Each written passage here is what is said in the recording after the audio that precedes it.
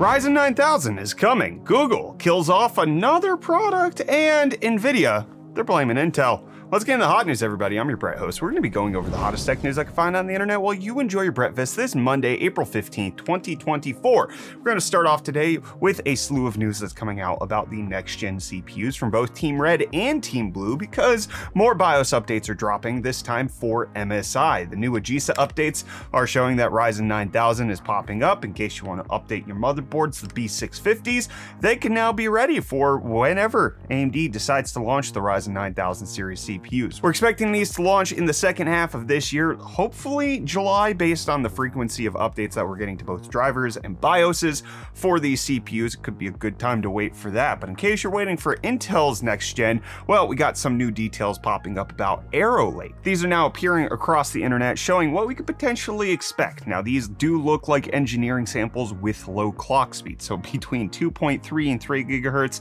not likely to be the end result. But what we do see is that they are 20 and 24 cores respectively, and that there is no hyper-threading amongst these cores. So you're looking at purely just having the P cores and E cores with no extra threading.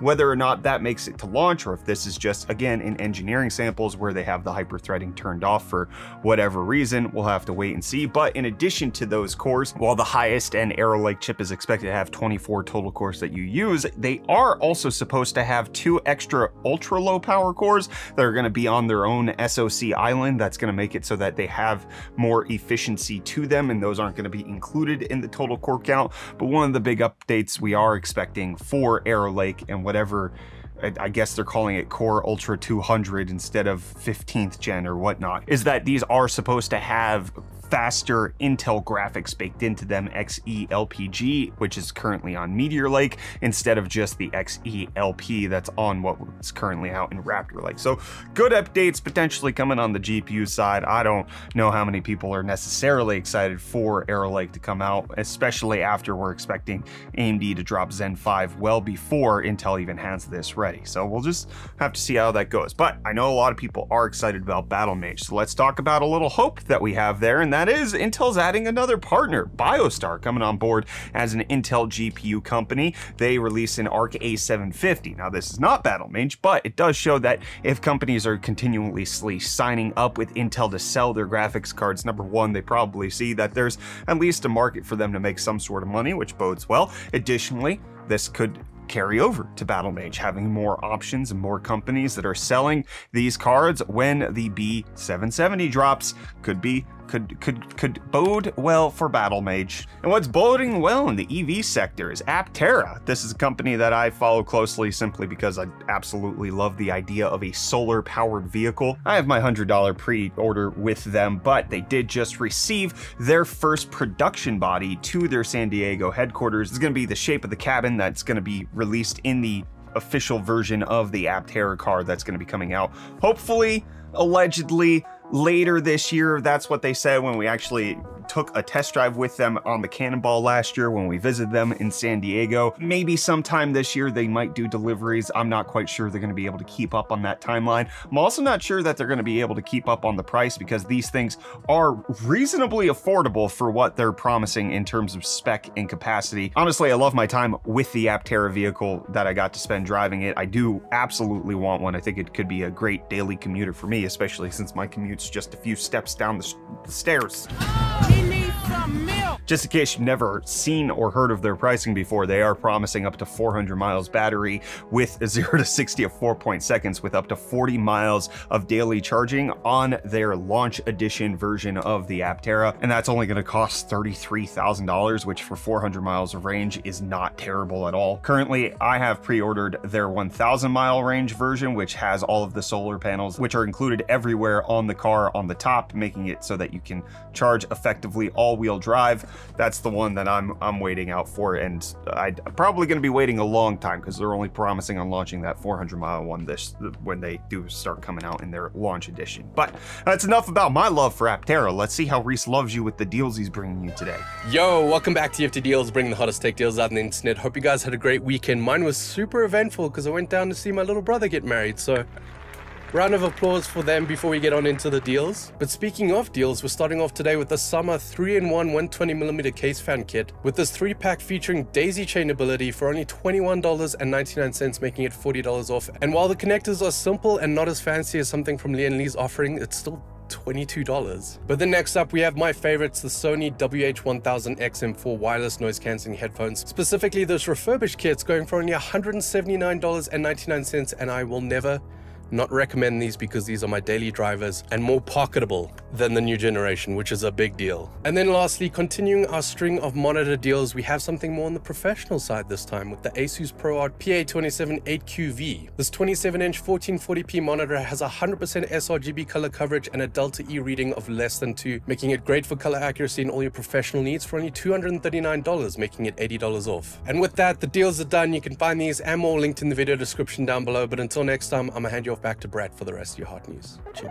Well, Reece, here's the deal. Google give, Google kill. That's just how it works. Google Graveyard's getting another one, which is the Google One VPN. Google coming out and saying that nobody's using it. This VPN that's included with Google One subscriptions, just not enough people using it to maintain this service that they're bringing out. However, one of the things that's really interesting that I'm just kind of thinking is that this is included in a subscription that they already give, which gives you cloud storage. It also gives you like photo storage and a few other accessories. The VPN was included as part of the reason why people would sign up to Google One. But if they're removing features like that, is this technically shrinkflation? You're paying the same amount, they're removing features. I mean, were you using it in the first place? It's a curious little environment that we're running into. However, I will remind you that Google has 2 other VPN services that they are not getting rid of. So they have the Pixel VPN service, which is for Pixel phones through Google One. So there's like a Google One Pixel VPN and a regular Google One VPN. They are not killing the Pixel one. They are keeping that one. They are killing off the regular one that normal people get. And then they're also keeping their Google Fi VPN, which is through their wireless carrier. So there's gonna still be Google VPNs, but one of them dies. That's how it works. Speaking of die, let's talk about direct die CPU cooling. EK announcing that they have a few more solutions for direct die CPU cooling. In case you're not familiar with that, that's when you take a chip, you peel off the IHS, and then you cool the remaining part. You get rid of the part that you normally are associating with cooling. And the reason people do this is that you get better temperatures. The IHS actually can prevent you getting the best cooling performance. However, it does protect the die that's underneath. That's kind of why it's there, is to make sure that you don't screw up. They are releasing custom liquid blocks in case you want to add this to your loop for both Intel and AMD, but they're also announcing that they're going to be releasing an AIO that's meant to be direct die. This is part of their Nucleus AIO lineup, and the reason they're doing this for LGA 1700 specifically is because so many people are delitting the Raptor Lake and Raptor Lake refresh chips. 13th and 14th gen get so hot and people want to cool them down so badly, the delitting community for this has gone through the roof. And so EK saw that and said, hey, we should probably get in on this, which is why they're doing the direct die cooling, which, oh boy, this could potentially lower the temps on these super beefy CPUs, making it so that they run within more reasonable temperatures. However, we did talk about how Intel's high-end 13th and 14th gen chips are experiencing some extreme instability that's getting awareness in the community. Intel says that they're looking into it, but Nvidia wants you to know that if this is happening with an Nvidia GPU, don't talk to them about it, okay? They released a new driver update and they made sure to note that if you are experiencing problems with your VRAM or your GPU bugging out or anything and you're running these chips, talk to Intel, not them, because it is not their fault. Specifically citing a community post by an Intel employee saying that Intel is looking into this, and if you have any issues with this, please contact Intel's customer support.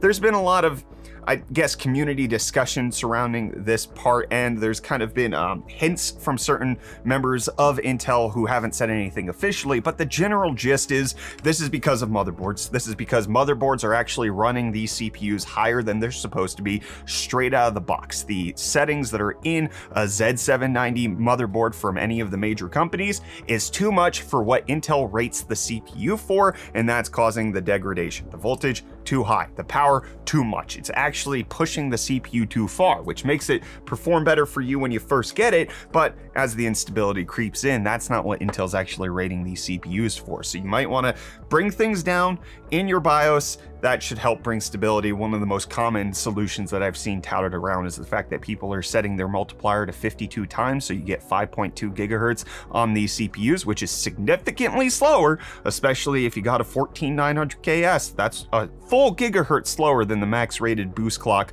on those chips. Now, also, just a reminder for you, a boost clock that a CPU says that it's capable of hitting, it doesn't hit that on all cores. That's not the all core boost. That's something completely different. So you are cutting it down by 1 gigahertz, but that 6.2, I think you're hitting on 1 or 2 cores at most, and then the rest of them are running at a significantly lower clock speed. So just lowering the clock speed, lowering the voltage, lowering the wattage should bring back the stability. Should this have happened in the first place? Probably not, but again, motherboard BIOS settings is likely the reason for it. However, that doesn't mean Intel gets out of blame for this, because they probably encourage motherboard manufacturers to do this, or at least, you know, turned a blind eye to the default overclocking because it makes them perform better, and it makes it look like they get better benchmarks than they actually are supposed to, or at least what they're warrantying their CPU for. So we'll wait for Intel's official response, but if you're suffering through this, swap out the motherboard settings and be upset. And you guys seemed a little upset in Friday's episode of Hot News, so let's get into the comment response. We got SEC Central saying Apple released a statement on they will allow you to change/repair your devices. Tells you everything you need to know. And then Lost Soul said, yeah, don't try to defend Apple there. They're trying to make it so expensive people still can't or won't want to repair. Apple is rotting from the inside out ever since the only person to actually care about the company has long since been gone. I don't think that's true as far as like the only person who cares about the company. Additionally, like this is one of the, I think, most difficult tensions to walk when it comes to almost anything in life, is like the desire for things to get better. Everybody wants Apple to be better about their repair process. Their parts pairing situation is nonsense. Like we want that fixed. However, they're not doing that completely. However, like they are making steps, and regardless of the reason that they're happening, like there's this tension of like, can we regard this as a good thing while also demanding more and not like crapping on the efforts of probably people within Apple who have been fighting to get them to fix things? Because Apple is a large company. I guarantee you that there are people who work in that company who care about the things that you do. It's just the odds and probabilities of that happening are very high, and they are probably working within a very difficult system and infrastructure to push through changes that are good for the community, but are potentially less than ideal for Apple shareholders. And so when these things happen and you don't recognize that there is value and that this is a good thing, even if it's not the best thing that could happen, like it could potentially just make it more difficult for the systems and infrastructures that are in place within Apple to like have those voices heard. Because if the community response every time Apple does something positive is, you suck, you should have done more, it creates a poor feedback loop between the company and its customers. And it's one of those things that happens in relationships. You want people to be better. You want them to be the best versions of themselves. And if you don't celebrate the minor wins that you get along the way, it creates tension and hostility where it could potentially be more. Should Apple be doing more in the right to repair scene? Absolutely. Should parts pairing exist? I understand their arguments for why it shouldn't, but I think that there should be more freedom and flexibility for third-party repair services to be able to do what they want with those devices. There are complicated machinations at place, and all I have to say is I'm an Apple shill, so you know, what does it matter? Anyways, my points are irrelevant. And then on Flowplane on Friday's episode, we got NRP saying teraflops. Learned that from Level 1 Tech. Shout out to Wendell. And then Dappinage saying, didn't know y'all had a Flowplane till today's episode. Happy to support y'all on a platform that sounds and looks better. I appreciate you. Thank you. And then I pissed a lot of people off by saying that Linux is not ready for the vast majority of people to switch over to. I said Mac OS is, and the just comment after comment of people saying, no, you're wrong, Brett. No, I did it. Oh no, I had my friend do it. No, my friend who's not even as tech savvy as I am did it. And I think, like, I know my audience, you guys, are ready for Linux. I understand that Linux, for the people who are actually into PC building in the tech community, is accessible to the point where it is usable. But if you just look at statistics, macOS is going up in usage while Windows is going down, and Linux is like mildly gaining, like very, very minimal. And so just looking at the data, that's all I was saying. macOS is the one that people are switching to when it comes to the general consumer. Windows is getting frustrating to use. They are making things difficult, so people are switching to Mac, not Linux. Or they're switching to Chromebooks. Companies and schools and everybody are not handing out iPads anymore. They're not handing out Linux devices. They're handing out Chrome OS, which you could argue is Linux, but it's segmented differently anyways. I'm not saying that Linux can't be right for a lot of people, or that you haven't found that it's ready for you. I'm saying for regular people, they're not switching to Linux. And if you think they are, I would argue that you probably need to open up your circle of who you're interacting with, because they are not. But we are doing videos on things that aren't Apple things, which is a knockoff Vision Pro headset. Kyler did that video, it released over the weekend. We got a couple comments there. Sid Lives saying, gotta love knockoffs that give you 50% of the original functionality. I responded to that saying 50% is generous. The Amdor VR headset is just absolute dog water. It is trash,